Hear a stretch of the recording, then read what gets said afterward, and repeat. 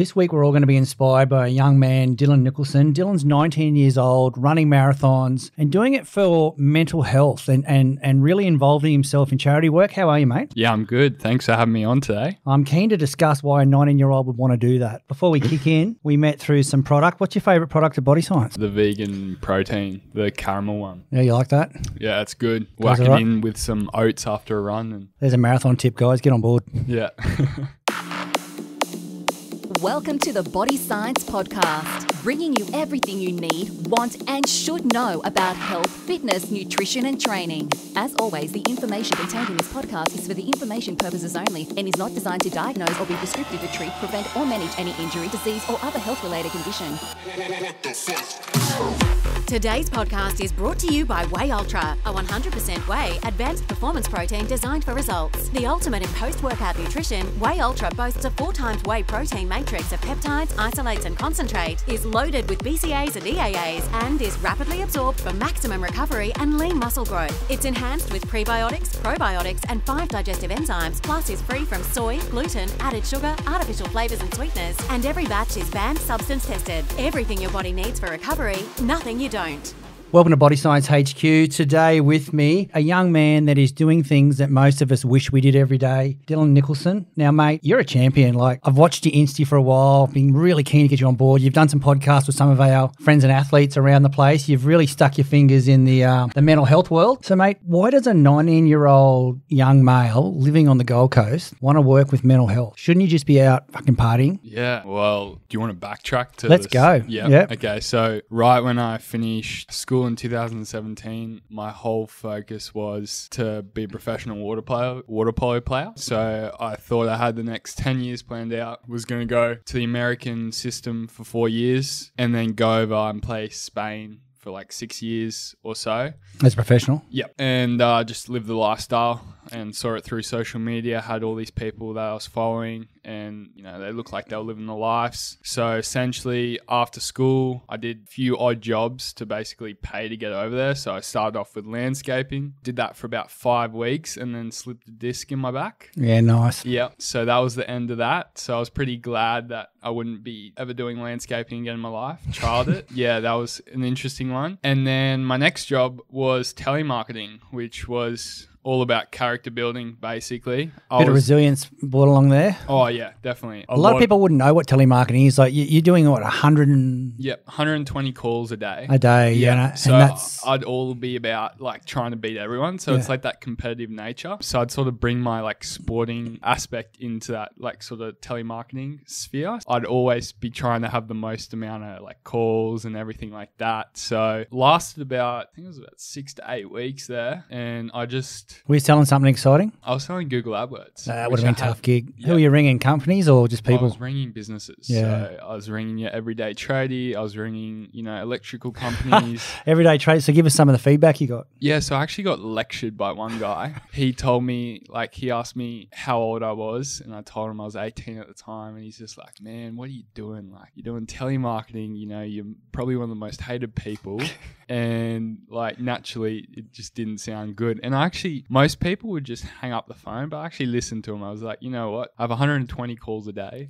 and I'm just going to listen to this guy. Yeah. So I listened to him. He actually gave me some good advice on doing what you love. And I think that's one thing that's really stuck with me. Hence pursuing this water polo dream when everyone told me that I couldn't do it. So Because you actually got in the college system in the US, didn't you? yeah. So I literally picked up water polo in year 10 and started playing it competitively in year 11. And most kids, I'd have to drive up to Brisbane. So I'd play up in Brisbane, would catch the train up because parents couldn't drive me. And that was like, I look back on that and I'm like, wow, I was like extremely motivated, extremely driven, but only in the sporting sphere. Like in the schooling system, I was probably, you know, I was an average student. I wasn't anything amazing. I thought I was amazing. I'd come out of every test thinking I got an A, but I'd end up with a D. I think it was maybe my optimistic got the best of me in some stages, but Mate, the schooling system doesn't always bring out the best in people. There's some people that do really well, and there's some people that just excel when they leave it. yeah, So, yeah. And that's the thing, like you just never know. So, and then after the telemarketing marketing role, I essentially tried to run my own little Facebook ads business. Oh, did you? Yep. So I bought a course online for $1,500. It was called... And you're 18 at this stage? You're still 18? Yeah, I'm still 18. Yeah. It was Dan Henry. Shout out to Dan Henry. Bought his course, studied it for about 20 days, and then pitched it to a lot of PTs on the Gold Coast. Yep. And I actually had one guy come on board, did a 2-week trial with him, and it didn't go that well.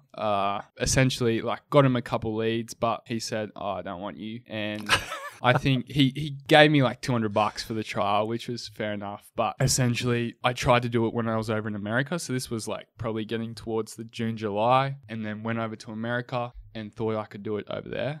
So you've gone to America to Golden West College? Yep, Golden West College. To play water polo? Yep. Yep. And you're trying to run a business in Australia from there? Yeah. Okay. Yeah, it was all... Did you do much planning before you started, or you just jump straight in? I jumped straight in. Yeah. I'm like one of those guys. I knew the answer to that. I just thought I'd ask it. Yeah. So I went over there and tried to call up American businesses while I was over there in Huntington Beach saying, "Do you need help with Facebook ads?" Like, I'd research which websites that have a Facebook pixel. And if they didn't have a Facebook pixel, I knew like... Straight on the phone. Yeah, I could be like, "Oh, I can help you out, put Yep. a Facebook pixel on you guys for free, and then hopefully I can get some business from you guys." And then it all went to shit because they thought I was like a telemarketer just because of my accent Yep. and everything like that. So that throughout that, I put that in the bin. I just said, no, I just got to focus on my water polo because we were training 11 times a week over there. Okay, wow. So it consumed our whole lives. We'd train 4.5 hours a day and then be eating probably like, at least 1 kilo or 2 kilos of food, like ridiculous amounts. Like, we weren't counting calories or anything, but just eating because we were hungry. Yeah, And- energy expenditure would be through the roof. Yeah. So we were doing that, like, first 2 weeks were called Hell Week, and it was essentially you're at the pool like 4 to 5 hours every day, and that's all you did. And so we're getting like 8 to 10 hours of sleep. Like, yeah, I didn't have much time to do anything else. I was like, I got to focus all on this. And it got to the stage where it was actually the 3rd session, and I was so excited, and I was going home to cook our meal. I actually became the cook of the house somehow. It was my little escape, weirdly. So essentially I was cooking and I was watching a knife, and I actually split my finger open. So yeah, there's a cut right there. You can see it. Okay. Yeah. And ended up getting 6 stitches, and that basically ruled me out for about 2-3 weeks. And that was like a bit of a heartbreak. No, the next day I actually suffered, I don't know if I can talk about it, but I was doing drugs at the time. I was doing weed. There's no weed in California, mate. Yeah, I know. It's everywhere there. And I had like my first like major trip, and all these rush of everything just went through my brain. Like, everyone's saying no, like, why'd you go over there? And I felt very like vulnerable and insecure in that stage. And that was probably the biggest realization when I was just like, this might be over and there's nothing I can do about it because I'm over there. And my parents didn't really want me to go over there, and I sort of had to self-fund it. But then once I spoke to them about it, I told them, like, I can't make any money over here. Can you help me out? And they helped me out. And that was a big stress relief off me because then I could just focus fully on water polo. So, after that little trip, 3 weeks in, was back to, normal me. And then essentially I was just training day after day, not getting much positive feedback. And I'm a person who loves positive feedback. Yep. Like, I need some like feedback as to whether I'm going right or I'm going wrong. I never liked to be the teacher's pet. So it took me a lot, but I needed to go to the coach and like ask him, because I wasn't getting in game time. That was the whole issue. Yep. So I went over there thinking I was going to be, a star or something. Essentially, I was on the bench the whole time. So I actually, in the grand final, we won the championship for the whole year. And I didn't play in that whole game. I didn't play the whole game. Not even a minute. Not even a minute. And like, that is probably the most heartbreaking moment when I was just like, I think this dream's over, Like, Yep. I was like, well, I think I've been a bit delirious in some stages. My optimism has got the best of me, and I need to reevaluate my situation. And yeah. Did your party lifestyle you had for a while when you cut your finger, obviously when you go off, you're not training 11 times a I was still week training anymore? You still were training Yeah, with the I was finger? still training. Okay. So I actually had a cast on, and I'd wrap it around in a plastic bag, and I'd just be doing egg beater. So like just all legs. Yeah. I'd be on the bike. I'd still be training when they were training because the coach is always like, oh, you got to show up, show up every day. But yeah, the weed grew bigger on me. So I was never much into drugs. Coming from Australia, I'd probably only ever tried it once or twice at a house party. And then over there, I was probably doing it every day. Like, I got trapped in it. And just because Just doesn't sit well, some people, mate. no, Yeah. that's it. And my teammate, who was the best player in our team, he would smoke it probably like 5 times a day. He'd hit it before training, in between training, after training, and then like for recreational in the afternoon, he'd hit what you call a dab, which is like 99% THC. And then to go to sleep, he'd have one. So it was just like you're in a house where you're supposed to be like an athlete, but really you're just a druggie. And it was just like complete shock to the system. Obviously, no drug testing going down in that No. campus and that, No. that system over there. No drug testing at all. But Because you don't drink alcohol either, do you? no, so I've been 6 months sober now. When we're over there, we're living for the weekend. So we'd be training our asses off and living for the Saturday night house parties in America. Yep. Which was, it was fun. Epic. But it was definitely took a toll. I think everyone through social media, I put up a front that I was living my best life, but really I was dying on the inside, and not a lot of people would see that. So, and it's not something you really want to talk about. So mate, let's touch on that. You're Yeah. you're 19 and you say you're dying on the inside. Yeah. What does that mean? I'm 50. I got a different theory. Yeah. What's a 19-year-old dying on the inside mean? Well, for me, it was like I thought I had the next 10 years of my life planned out, and it all went to shit essentially. So not having a clear and bright future, that's something I've always had. I've always, always been that person to, have a goal maybe 5 years down the line and then know what to do to get there, and just having that lost over there, and I couldn't go anywhere. I couldn't go back home because everyone thought I was living this dream life, and I couldn't tell anyone in my water polo house because They're all stoned anyway, weren't they? yeah, and that was full of alpha males. Yeah. Like if you... It is a tough thing for men to talk about when definitely. you're hitting the dark spots in life. It is tough, isn't it? Because we're in a house full of alphas, and if you tell, if there's any group of males, they'll team up on you, so you can't show any weakness. And it got to the stage where I realized I wasn't going to be over there much longer. So one of the rawest moments for me was when I went to the sports psychologist, and basically he was the only person I could really speak to. I spoke to him and I essentially broke down. I just started crying. I was like, I can't do this anymore. Like, this is just taking a toll on me. And he gave me enough hope to last out the last month I was over there. And yeah, that was probably one of the rawest moments and biggest change makers for me. And was that a university funded sports psychologist, or was that somebody you went to outside? No, he was in-house. So his job was to keep you motivated on sport in the university, or was it about you? It was almost, he was there for external. So you had a choice to go to, and I would just take the opportunity up because I couldn't really speak to anyone else, couldn't speak to any mates as such, and he was almost like that person that you could really just open up to, and he had a psychologist background, but he was just another teacher really. So what he was doing was just community service in a way. He wasn't getting paid to do what he did. He was just offering external time. That's great. Which was amazing. And mate, do you think that anyone out there listening who is suffering that same thing that you went through should reach out to someone qualified like a sports psychologist or a psychologist? Did you think that was a great step for you to take? Definitely. It was the best thing I've ever done, because if I didn't have him, I would have probably would have still been in America, to be honest. I would have just tried to push through it and then eventually done something really stupid. Don't know what it would have been, but scary to think. And mate, is this why you've gone down the path of doing a lot of charity work and tribe-related group? You've started some groups together of like-minded people that want to help industry and non-industry fitness people. Yeah.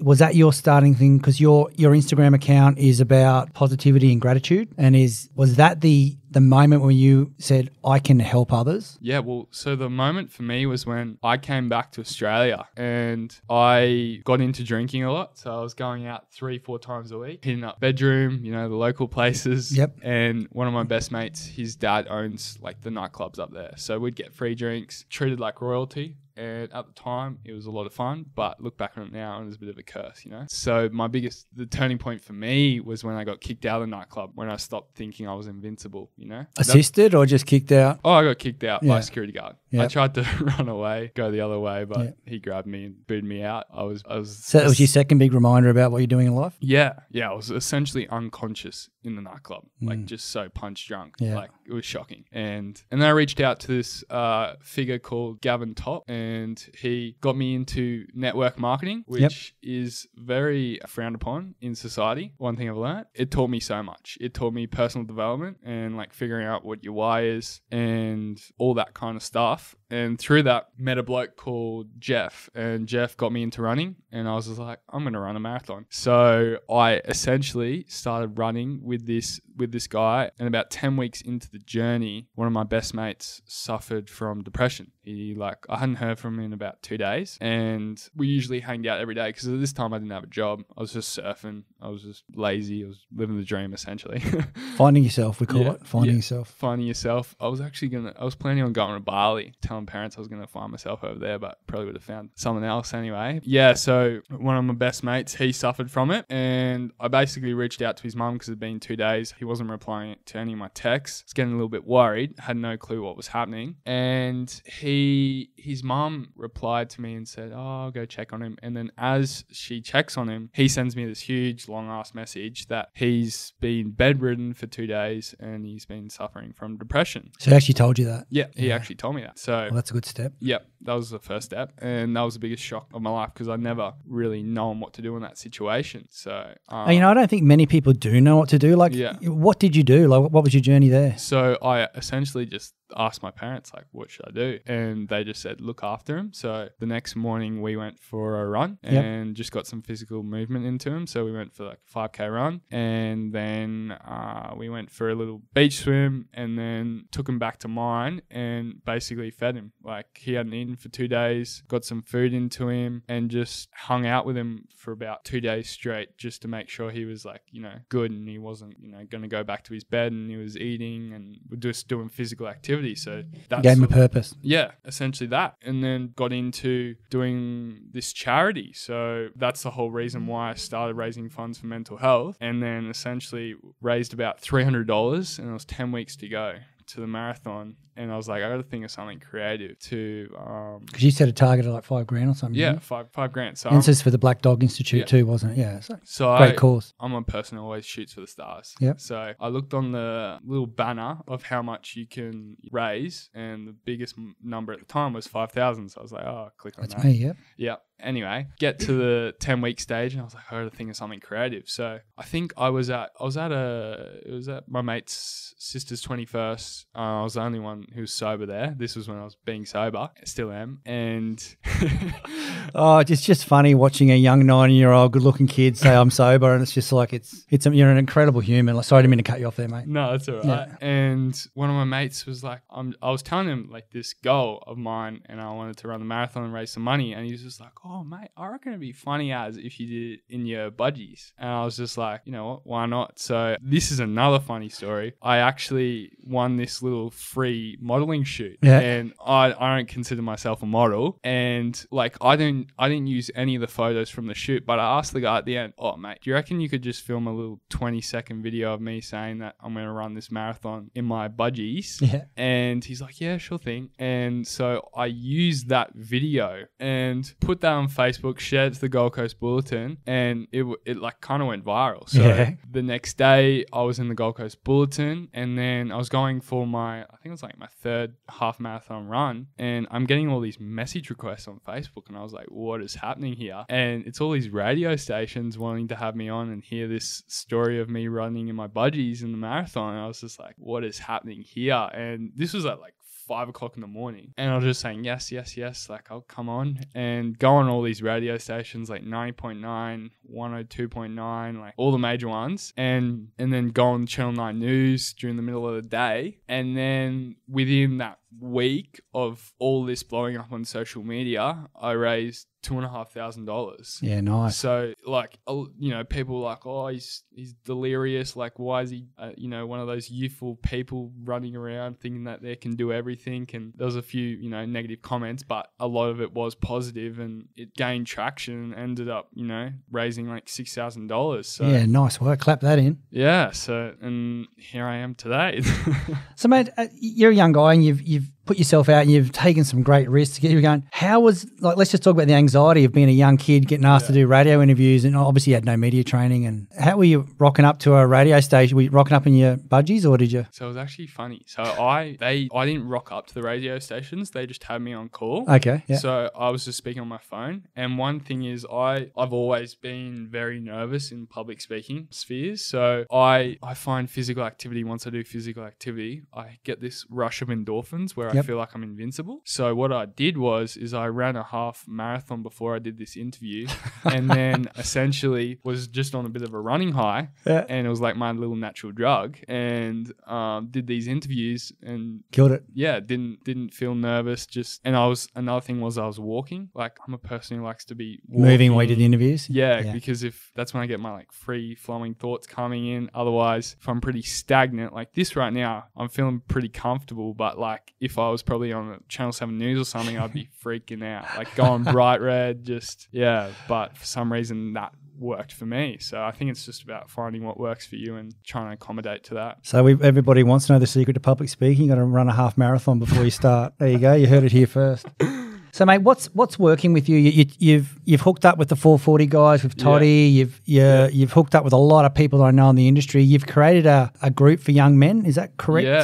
Yeah. So that's it's Mind Pack. Yep. So funny story. I went down to Sydney. It would have been about 5 weeks ago, and I messaged. It was actually for a casting role, and at this stage I was all about like doing things that are outside my comfort zone, and I really just was like, you know what, I'm just going to try for this like TV presenter role, I think it was.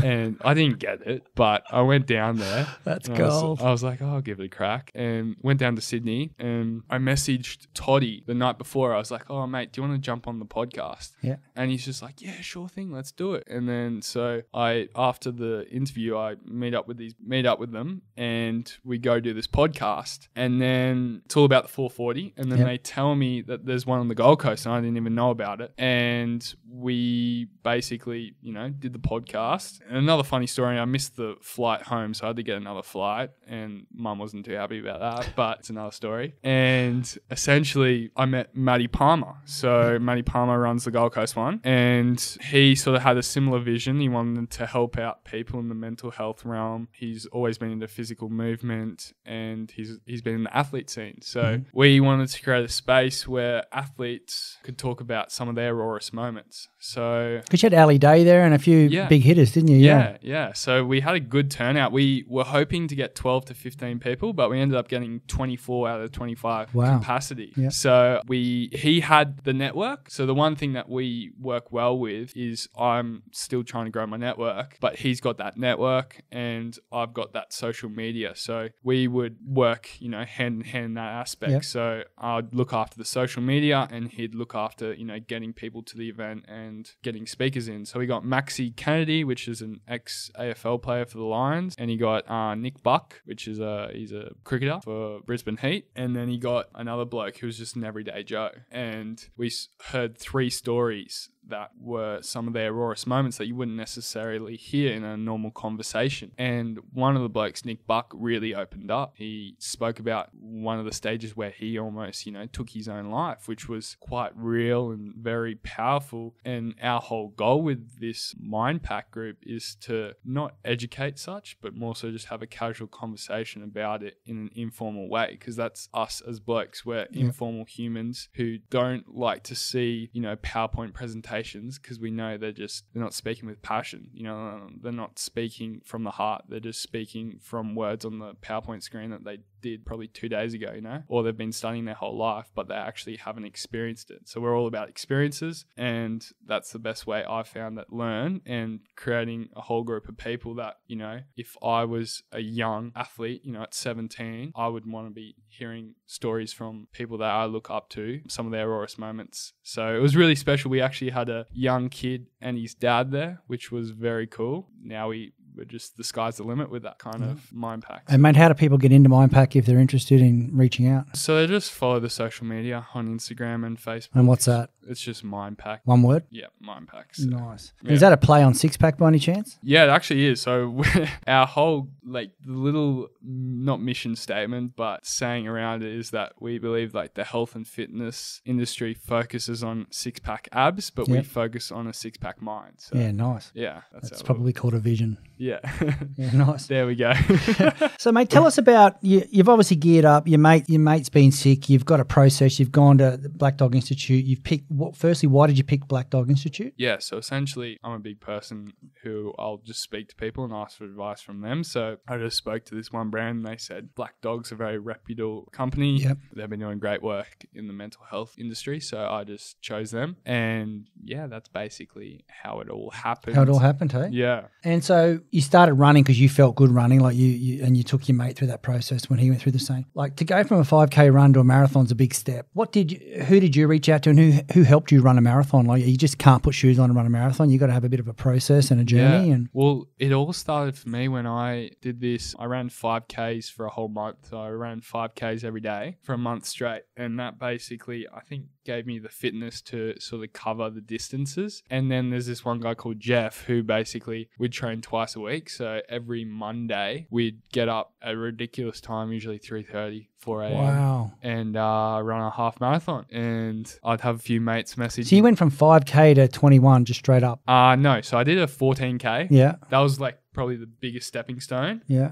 And then realizing that I could run 14 kilometers, I was like, holy, like I can actually do that. And then 3 weeks after that, I did a half marathon. And when I did that half marathon, it was like I hit the 15-kilometer mark, and it was like an experience I've never really experienced before. It was like where you felt like giving up, but you pushed through it, and it was like you were in autopilot mode. So from 16 kilometers to 21 kilometers, that's when I was just like all autopilot and just somehow just doing it. And that was like the turning point for me, realizing that running is all mental. It's a mental game. And if you can just push past, a couple barriers, then you can, like, I've got goals to run 500 kilometers. Like it's I did introduce you to Kieran Douglas. You met Kieran? Yeah. Yeah. He's a weapon, isn't he? He's an animal. Yeah. Actually, that's another funny thing is like the things that have come from running. Like, I don't consider myself a runner. I actually want to do a whole range of sports just to prove to people that you can do anything. It's just your mind telling you that you can't do it. I actually met Kieran at an ASICS event. Got invited to an ASICS event. Did you? Yeah. And he's an ambassador. Yeah. And I couldn't believe it. I was just like,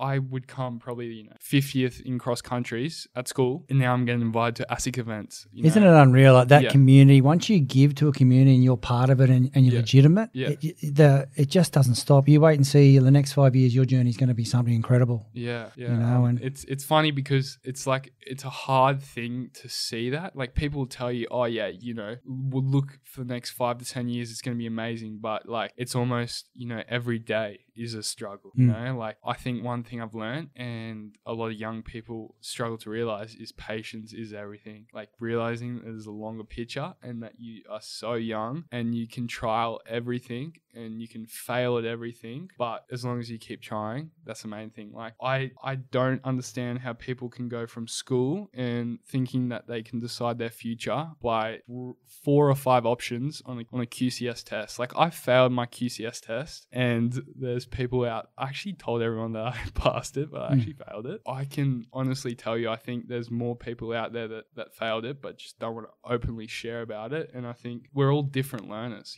Exactly. Like, I'm hands-on, visual. I love doing things. I hate reading. Yeah. And I think it's just playing to your strengths. I'm the same. I'm a visual person too, man. I totally get where you come from, and I definitely didn't cut the mustard as the best student at school. I'll give you that little heads up.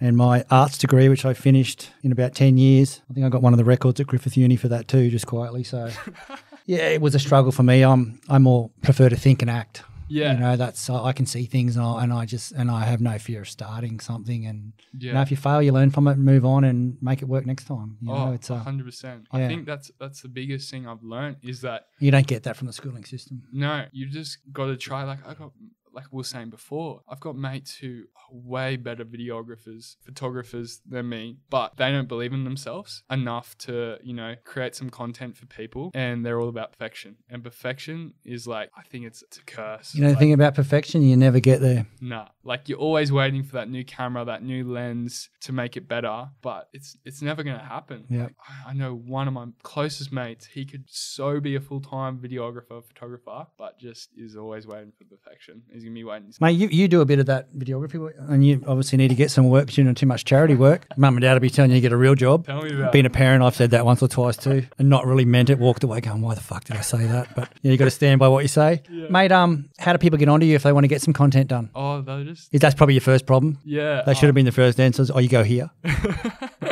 No, so yeah, you can message me through Instagram, Dylan Nicholson Journey, Facebook. I might slow that down a little bit. It's dylan.nicholson.journey. We left out the Z and the X. We only got all 26 letters. So yeah, so if somebody wants something, jump on your Insta and they can DM you. Yeah. I love this new age business. So do you have an email? Yeah. Nah, that's so old. I don't do email either. I can't really say that. Yeah. Well, they can email me. It's like dylannicholson341@gmail.com, but whatever. That makes sense. Yeah, whatever floats their boat.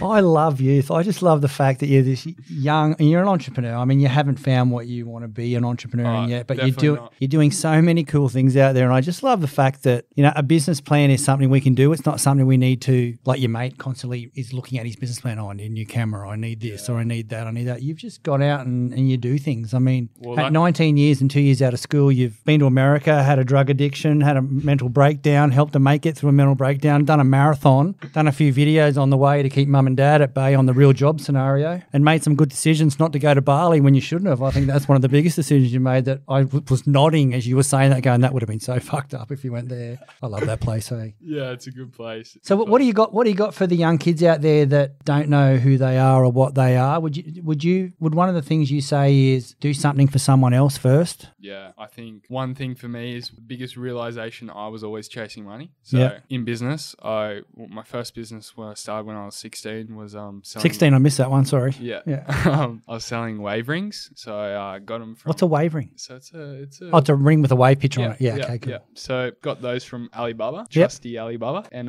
bought 200 of them. Yeah. Good old stock. Yeah. This was when influencer marketing really started to kick off. So it would have been 3 years ago now. I grew this social media account to about 20,000 followers, and I was like, I'm going to release a product. So everyone was doing t-shirts at the time. I was like, oh, I'll do wave rings. Did wave rings and sold about, I think it was 150 of them. And I thought I was like some entrepreneur genius, you know, like at 16. You should do 150 out of 200 straight up. That's good with no business plan. And I was like, it was funny because I had a weird method to my genius. I'd like go to house parties and I'd always bring a spare ring and I'd get super drunk and just give it to like the best looking girl at the night, and then hopefully she'd use it. Yeah, post a picture of it. I'll tell you, say $15 postage in an initial message. Exactly. It's pretty clever, really. Exactly. And then I'd also just message, you know, influencers on the Gold Coast, which there is an abundance of. Essentially say, you know, can you post a picture? And they'd say, oh, I charge this rate. And I'll be like, you know, I'm 16, I'm starting out. Like, would you be willing to help me out? And then most of the time they'd say yes and get the picture done. If you don't ask, you don't get it, do you? Yeah, exactly. And then that was when like growth was insane on Instagram and it was really working well. And then,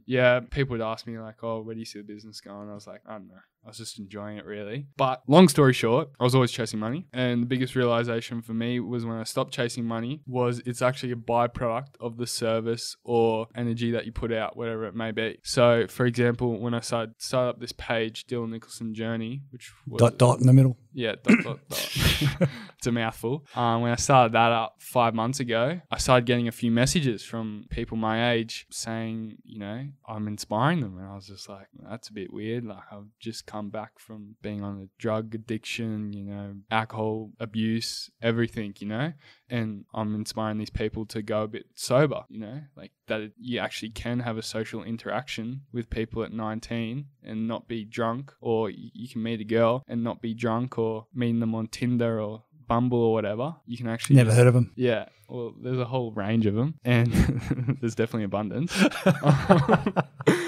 and just, be sober. So I got some really like heartfelt messages giving these people hope that I've never met before. And that was a realization where the effect that you have on others is worth more than any paycheck. Yeah, and nice. That has stuck with me the past 6 months. And it's that purpose word, isn't it? Yeah. It's a purpose. Like that's a reason to get out of bed. Oh, 100%. So Yeah.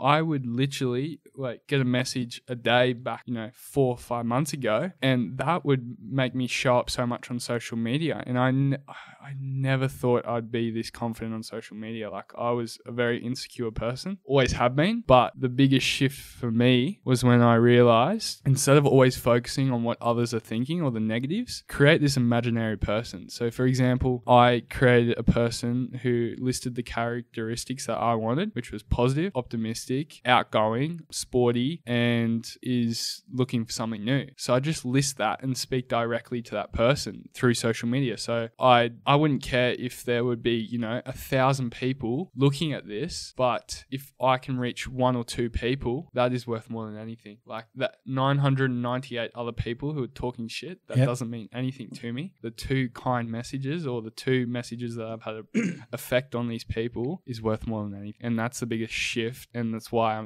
I show up so much on social media. I'm going to introduce you to a doctor named Dr. Craig Duncan. He was HIM Performance at the Socceroos for years. Yeah. He's really emphasised like self-science. Yeah. One of the things that he talks about is your deathbed scorecard. So you're on your deathbed. Yeah. And you with your wife, your kids, whatever. And you know the stuff you say to them, I wish I did this. I wish I did that. I wish you've done that. You're 19 years old and you've just done that. Oh, I wish I was this, this and this. You called it a false person, but it's like a deathbed scorecard. He does all the work with Benny Seymour, who you met on the Red Bull Defiance. Yeah, we'll talk about that in a second too. Yeah. But I'll hook you up with him and have a chat because I think you two could do a lot of good things together. He's got a lot of published research behind what he's achieved in life. And what would Dr. Craig be? Geez, I could be making a mistake. I'd say he'd be in his 50 plus. So great guy, does a lot at university level too, but just a really good human. Next time he comes up, I'm going to hook you guys up for lunch. And epic. Yeah, I think you'd get a lot out. Like a person like that will give you some really cool direction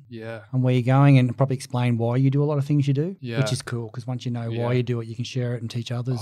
Self-awareness is the biggest thing I've learned. Yeah, it's amazing, isn't it? Oh, it's amazing. Like I thought I had a close group of 12 friends and I've realized I've only got 2 close mates and I trust them with my life. Yeah. But those 2 mates, like there's a lot of people. I was always chasing friends. I wanted to be a people pleaser. And once I stopped like doing things to please others and doing it to, better myself, as selfish as that sounds, it's going to help more people. And I think that's a big shift and a lot of people suffer from it. Oh, mate, that's let's talk the word anxiety. That's the number one reason for this high level anxiety a lot of people have got.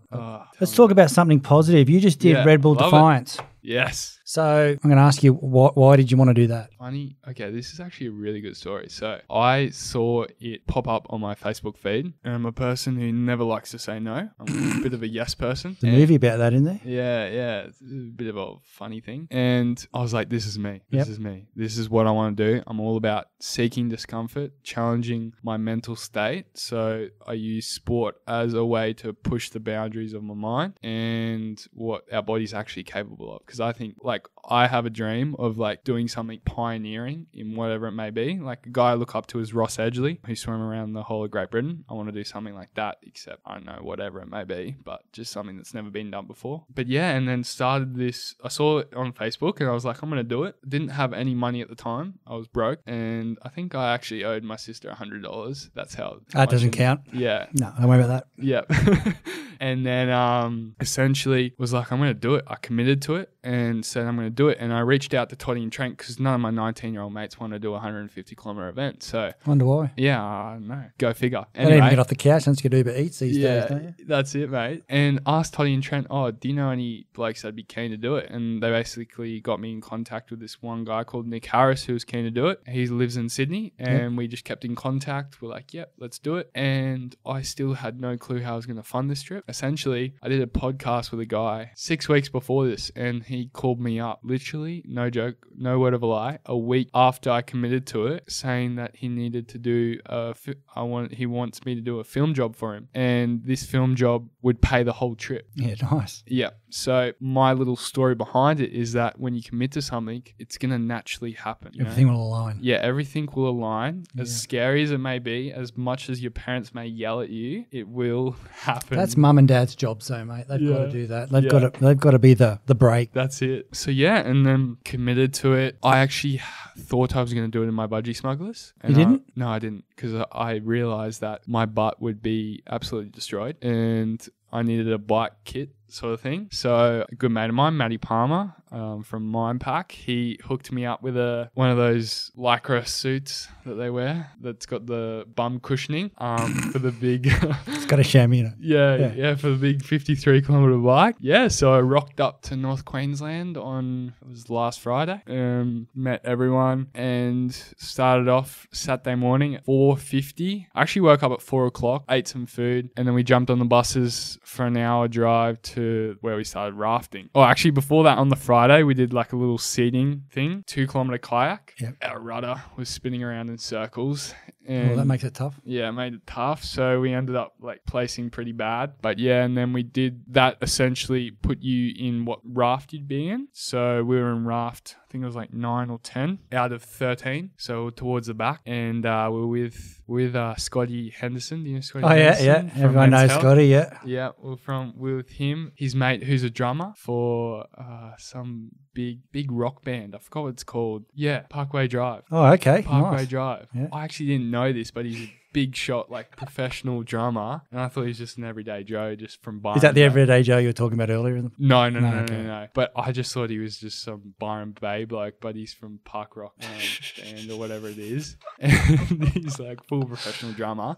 No joke. We're going down the kayak and we were losing spots. Like we ended up finishing last in the rafting, which you thought you couldn't lose spots in because it was like one after one after one. But yeah, we ended up finishing that last. Did you come out or did you stay in? No, I stayed in, so I was very happy with that, but my rafting abilities weren't very good, so. Well, it's not something you get up and train for every day, is it? No, so I was copping a bit from the boys because I was the youngest, but it was all right.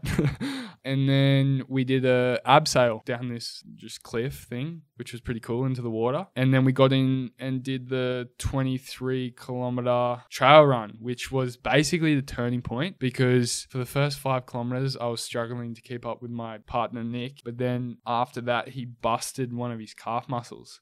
So it was basically struggle street for both of us. And he couldn't go up hills, so he'd start like just cramping up real bad. So I'd have to push him up the hills and then we'd run down together. But most of the hills, I'd just have to push him up. And it just really showed like character building for me, like what a leader is and, you know, not trying to run ahead and working as a team. Be the hero, you know? Yeah. Just push through it together. So what a weapon for keep going too. He could have easily said, yeah. no, He's a mentally tough guy. Yeah. Definitely. And he didn't want to give up. So it was good. And then we got to the 23-kilometer stage. We did that. Super stoked. He was absolutely shattered. And this is actually a little funny story. There was no water at the Red Bull station or the halfway mark. So I was just like, grab him a Red Bull. And as I'm going to grab a Red Bull, the film crew come over and want to give me a little interview, asking me how the run went. And I was just like, all right, let's do a little interview. I'm doing this little interview, just asking me how the event's going, like how the run went, how the raft went and all that. And mid-interview, I hear from Nick yelling out to me because he's on the ground, like trying to stretch out his calf that's screwed up. Go grab me a Red Bull and let's get out of here. Like, what are you doing? Like trying to, do an interview. And I was just, young, caught up in the moment, I guess. Bright lights and cameras. Yeah, that's it. You're not the first one, mate. Don't worry about that. And then I'm going down to give him the Red Bull and then go grab our bikes. And we're about 100 meters down the hill. And I touched my head and I realized I've left my helmet in the bag. And I had to run back up, grab the helmet. No. and Nick's yelling at me I like, can imagine. yeah, doing. And then the camera crew's got it all on film, and I'm just shaking my head at the camera, just looking down. Just, I hope no one sees this, but everyone was seeing this. And then everyone's just looking at me like, what are you doing back up here? And I was like, got my helmet. And and then we did the 53-kilometer bike, which was very interesting. It was my second time mountain biking. So, Was that it? Yeah. Yeah, that would have taught you a new one. Yeah. So my first time was actually on the Wednesday. So, That week? Yeah, of that week. So I love it. yeah. I love it. And then we finished the 53-kilometer bike. Luckily, no broken bones or anything like that. The first day was done in 10 hours and I think it was 15 minutes. And that was day one done. And then we had an ice bath, went to bed, woke up at 5 o'clock the next morning, and we did a 22-kilometer mountain bike, which was basically a sprint. And we did good in that. It took us about an hour. We probably placed around 10th or 11th. Okay. Yeah, we're, going all right. Going out in the kayak. And we're going from Mission Beach to Dunk Island. I'm not sure if you've been to Dunk Island before. The crew told me what they were doing. There's a few little nasty bits in there for you, I got told. Yeah. And we're paddling out. We're about to hit the 4-kilometer mark, and one of our rudders just keeps falling off on the right side. We're basically spinning around in circles, and Nick would just be blowing up like, F, F, F, F, F. And I'd just be in the front like a little guy, just try and, do my thing, like paddle, and every single minute just stop. And it was literally the most frustrating thing in the world. And essentially we had to call the boat to come grab us, and because we were in the middle of the ocean and we couldn't go anywhere. We're going to miss the cutoff. Yep. And it would have been day over. So we basically made the call that we've got to, cop a time penalty and go over and catch the boat to the next island, where we ran 10 kilometers. And then we were that far behind, that many boats had passed us. We were, I think, one of the last 3 or 4 out of the 43 teams. What we were doing was we finished the run and they managed to grab the winner's kayak and give it to us after we'd done the 10-kilometer run around the island. So they had already finished and we still got like another hour and a half to go. And we used their kayak to paddle back to mainland. And then we did the... You are comparing yourself to Courtney Atkinson, though. Yeah. He's a weapon. Yeah, Courtney Atkinson is an absolute animal. Great bloke, too. Yeah, good bloke. Never met him, but yeah, good bloke. Yeah. We were doing the 7-kilometer run on the beach, and Nick was carrying me for the first 4 kilometers because I was almost at the stage of crying. I was literally in that much pain. He was just pushing me to my absolute limits, and I think that's one thing that this team event did really well. It basically, when you felt like giving up, you had that teammate there that was going to like grab you and pull you along. And so... Because you have to finish as a team, don't you? Yeah, we finished as a team. So Nick and I started getting a bit delirious and dehydration started to kick in. And we saw this Australia flag and we thought that was like a Red Bull flag and we thought that was going to be the end. But we realized that was the 4K mark of this 7K run of after 143 kilometers of this absolute torturous race. So we got there and Nick just shut down. He essentially was just thought he'd done it. And when you think you've done something and you got so much more to go, you sort of just get real negative. So mate, how did a 19-year-old handle, like he's an alpha obviously because the story you tell her how it's been on the whole way and fuck this and fuck that and da-da-da. Like, what did you do? What did I do to... What? Yeah, well, like he shut down. What could you give him at that stage? So basically I said, I'm going to take charge of this now. So I essentially looked after him for the last 3 kilometers. So I would pull him along.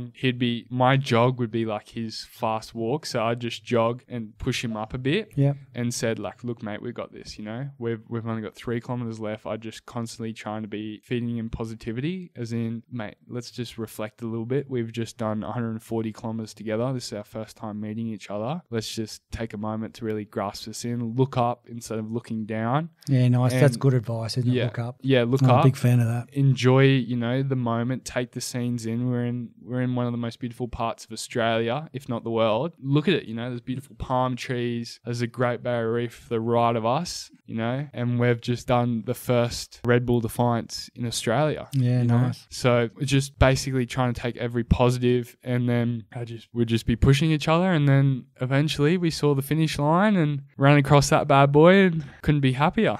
Yeah, nice, mate. It's a great story. Yeah. Look, I won't keep you much longer, mate. I just want to finish this little chat with something you've told me is I just want to do something meaningful. Okay, well, let's give it to the people. What is that thing that's meaningful? Well, meaningful for me is like having an effect on other people, a positive effect on other people. So my like mission, a good book to read is actually Think and Grow Rich. And it asks you this question, like, what is your underlining mission in the world? And my like what I wrote down was to a positive effect on more people than I can ever meet, whatever that may, encounter. So I sort of see myself being a speaker one day, and not like Tony Robbins, but just having a positive effect on more people than I can ever face-to-face meet. So yeah, whatever that may entail. Yeah, nice. That's some strong words from a young man who's definitely changing the world. Thanks for coming on, mate. I'm really stoked you can make it on. It's been fun. Mate, keep it up. Don't stop. Mate. Don't let anyone tell you can't do it either. Yeah, mate, it's been awesome. That went really quick. And anyone out there that can line Dylan up with some assets to help him get to where he needs to help anyone,